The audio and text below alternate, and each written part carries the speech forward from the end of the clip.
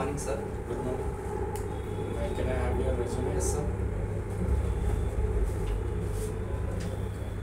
So, Mahesh, introduce yourself. First of all, thank you for giving me this wonderful opportunity to introduce myself, sir.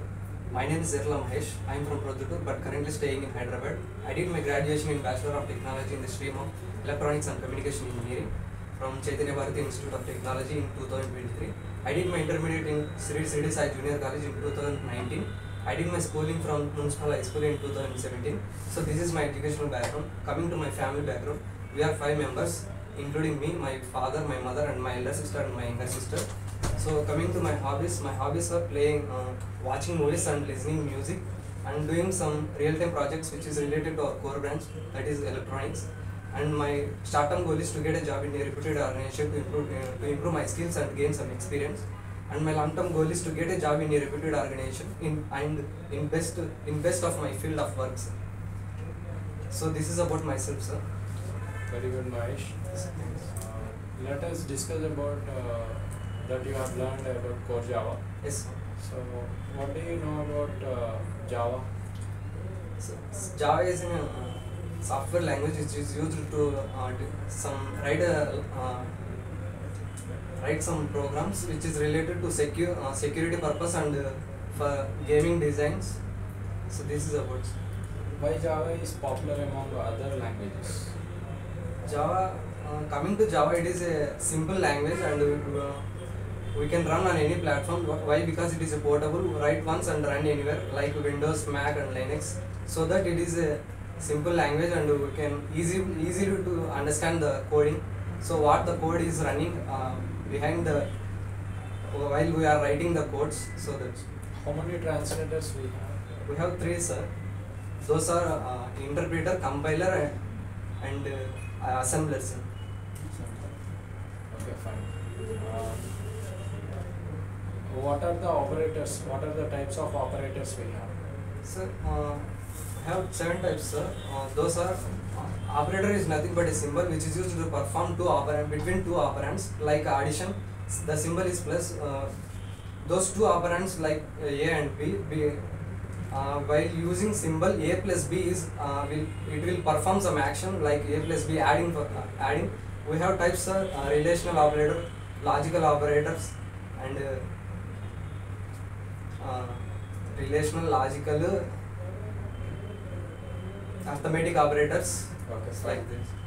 Then we'll discuss what are conditional statements.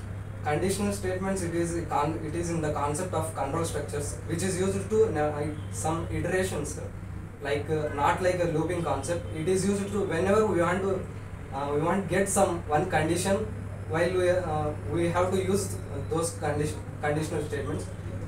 In those we have types if, simple if, and if else, if, else if ladder. Simple if is nothing but whenever the condition is satisfied, then it will print the statement.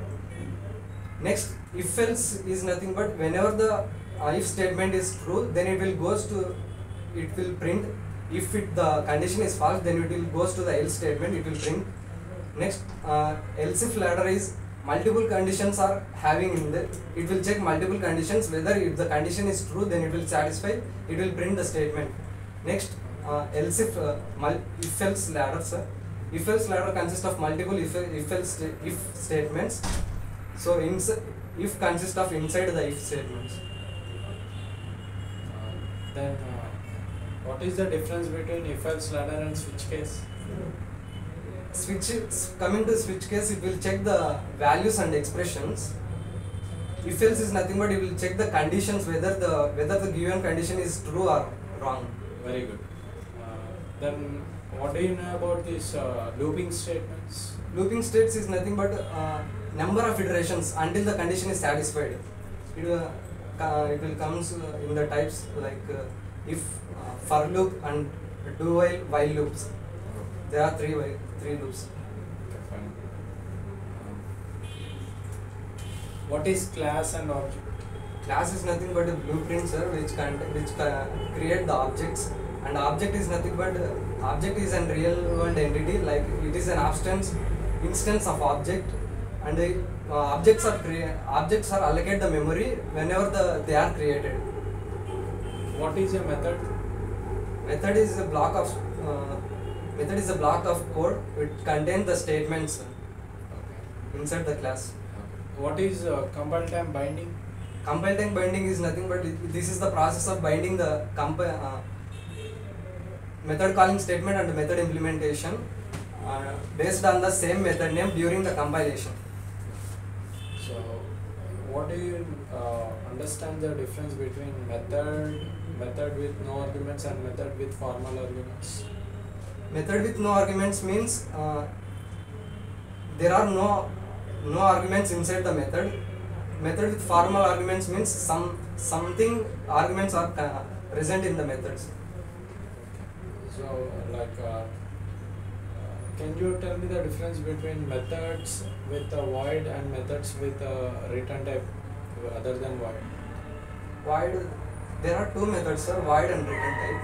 Whenever we are using the system.println and those statements, we have to use void keyword. Then while we are using the return, we are not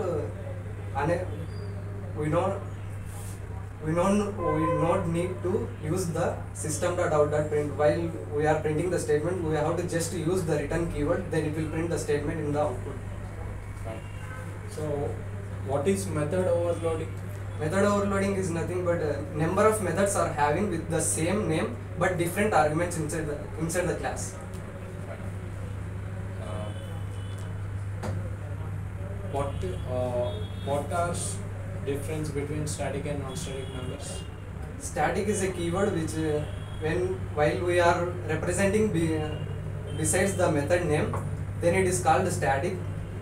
Then whenever we don't need to use the keyword, then it is called non-static.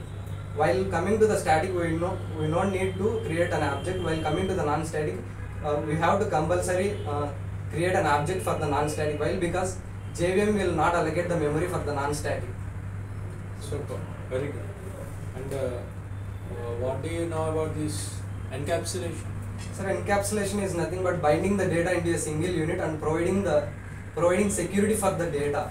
And while implementing the encapsulation is nothing but private data. So we have to whenever we have to access the private data, we need to use the setter and getter keywords. Very good. So, how many types of relationships are there in Java?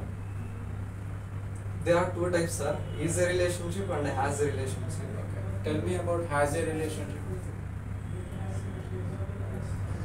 Okay. What is inheritance? Inheritance is nothing but superclass consists of the properties of subclass consist of superclass. Whatever the superclass consists the properties, then it will comes to the subclass. So this is called inheritance, and inheritance consists of 5 types. Those are single inheritance, multiple inheritance, multi-level inheritance, multiple inheritance, hybrid and hierarchical. So can we achieve multiple inheritance? No, sir. What is the reason? While we are creating there is no need to create in multiple inheritance. There are more parents, like parent A, parent B, parent C, but the child is parent D. So there are 3 parents. While coming to the child, there is 1. Whenever we want to create an object, we need to compulsory create the object for the child. Whenever we have to create an object for the child, the JVM will not understand what the parent we have to call from. Why? Because it is a diamond like problem. There are 3 parents, so that it will not achieve the multiple inheritance in the inheritance.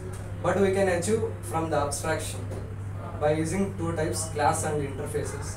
Very good. What is method overriding?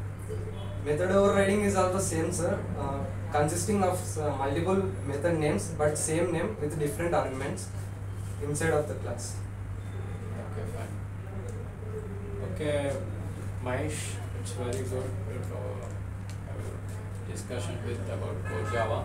Thanks. So you spoke well, and your confidence is too good. Maintain this confidence and all the best. Thank you. Thank you.